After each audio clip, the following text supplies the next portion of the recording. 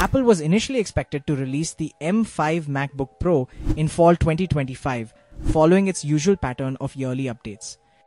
However, recent insights from tech insider Mark Gurman suggest that Apple has changed course and is now planning to delay the launch until 2026. The reason behind this delay isn't random. It seems Apple wants to skip the M5 refresh entirely because it would only bring a minor chip improvement without offering any real changes in design or features. Instead, the company appears to be focusing its efforts on a much bigger update: the introduction of the OLED MacBook Pro, which could mark a major shift in the lineup. This upcoming model isn't just about a better screen. It's shaping up to be a complete redesign. First, the display is expected to use the same tandem OLED technology as the latest iPad Pro, which delivers stunning contrast with true blacks, peak brightness up to 1600 nits, and a smoother viewing experience thanks to its fast response time. This display is said to be the best Apple has ever put on a laptop. Alongside this, Apple is also working on making the MacBook Pro thinner than ever. This is possible thanks to the efficiency of Apple silicon chips and smarter software that allows for great battery life, even with smaller batteries.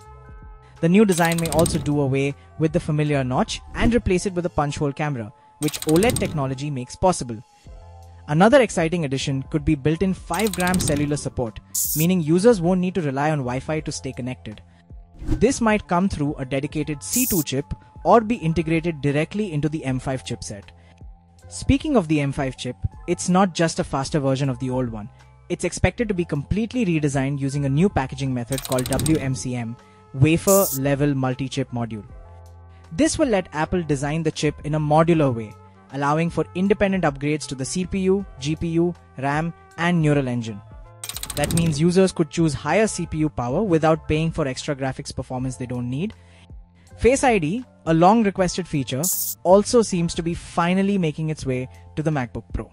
Thanks to smaller sensors and the space saved by switching from a notch to a punch hole camera, Apple now has the room to fit in this secure facial recognition feature, something Windows laptops have had for years.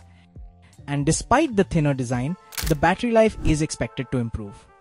This is likely due to the efficient chip design, smart power-saving AI features, and possibly even a new silicon carbon battery that Apple may introduce with its upcoming iPhone models. Finally, Apple may be updating the ports as well. Right now, the MacBook Pro comes with 3 Thunderbolt ports, HDMI, and an SD card reader. But there's talk of adding another Thunderbolt port and improving overall connectivity, which many users have been hoping for. All in all, the OLED MacBook Pro expected in 2026 looks to be a huge leap forward.